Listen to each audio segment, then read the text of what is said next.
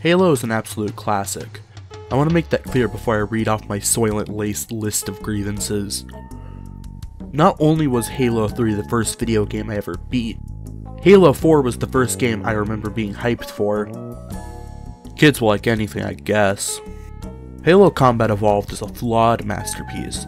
It took everything that Half-Life and Marathon did and took it the extra mile. It is fundamentally a different game from every shooter that came before it. It, however, was rushed. It was only a first-person shooter for the last year of development. It spent most of its time as a sci-fi clone of Myth. I'm personally glad they didn't do that. Imagine taking a game out of your Xbox and the hard drive gets wiped. Oh yeah, we probably should also actually talk about the game. The Covenant is a military alliance of multiple alien species. They attack the human colony Reach. The UNSC on the Pillar of Autumn is fleeing when they come across this big ring, which is actually an artificial habitable environment. The player controls Master Chief. You kill the Covenant for a few more levels until you get to the 6th level. 343 Guilty Spark has the player marching into another structure built by whatever made the Halo ring, and we encounter the Flood. The Flood is a viral plague. These little guys here infect both alive and dead things and create what are effectively zombies. From there we are taken to the library. 3 unique hallways and 2 rooms repeated until the level designer got his paycheck. After enduring the library, you get 3 more levels where you fight the Flood and Covenant, do the Warthog jump, and roll credits. We're done. I'd really like to begin by saying that in theory, I like the Flood.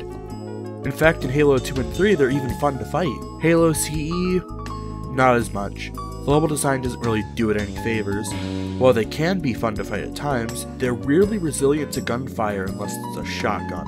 Speaking of guns, you can hold up to 2 weapons.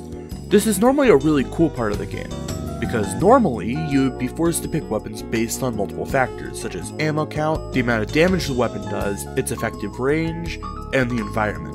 Unfortunately, for the back half of the game, you only want the shotgun and the plasma rifle. You may switch to the sniper or rocket launcher if it's on the ground, and then switch back to what you had. The shotgun holds 10 shells. You can have up to 60 shells in reserve. The game gives you plenty of ammo, and at effective range, it kills the Flood in 1 shot. No other weapon is as good at killing the Flood as the shotgun. In the first half, it's balanced as every other weapon is. But as long as there's Flood, you want the shotgun. If the game didn't give you shells, you would quickly realize that the game gives you the shotgun as a band-aid solution, and that the underlying problem is that the Flood lacks more interesting ways to deal with them.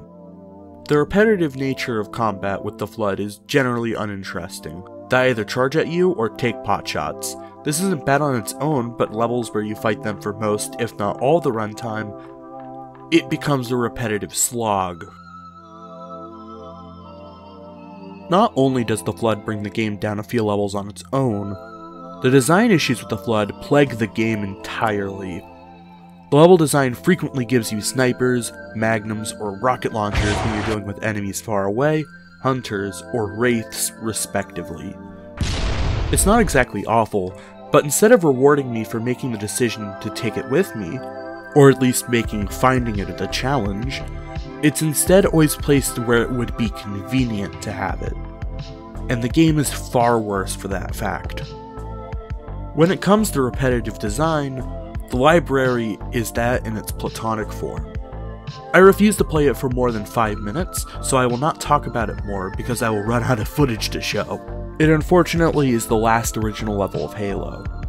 I know I said there were 3 more, but 2 Betrayals, Keys, and the Maw are Assault on Control Room, Truth and Reconciliation, and the Pillar of Autumn in reverse with Flood. In the same way that the Flood recycles the rotting bodies on the floor, the devs recycle level structures as well. Even in the front half of the game, Halo repeats level portions all the time. Assault and Control Room is already a hive of Control-C and Control-V, but the last missions are just Control-Ving entire levels. Sure, the levels aren't 100% exact, and the changes can be really cool, but other than the Maw, you're really just doing what you were doing in reverse. The worst parts of Halo are still better than games like Duke Nukem or Serious Sam 3, but I feel that Bungie could hold themselves to a higher standard. I mean, at the time, the Marathon reboot's gonna suck. While you're removing the campaign from a narrative-driven first-person shooter, they might as well also remove everything else that makes it Marathon. Well, if they did that, then they'd have a generic sci-fi setting, also known as whatever the hell Destiny has going on.